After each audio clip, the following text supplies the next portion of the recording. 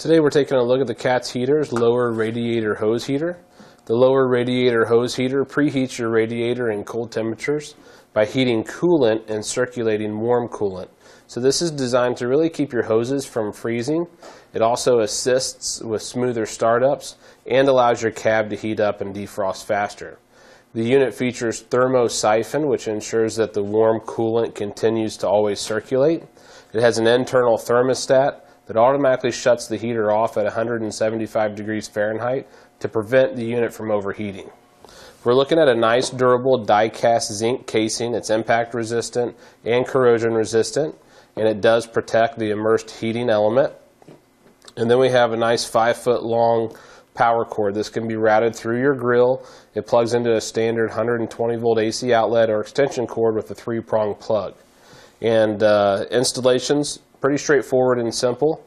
You simply use the included hose clamps, and this is designed for a 3-inch diameter lower radiator hose. Product's made in the USA. Wattage is 750 watts.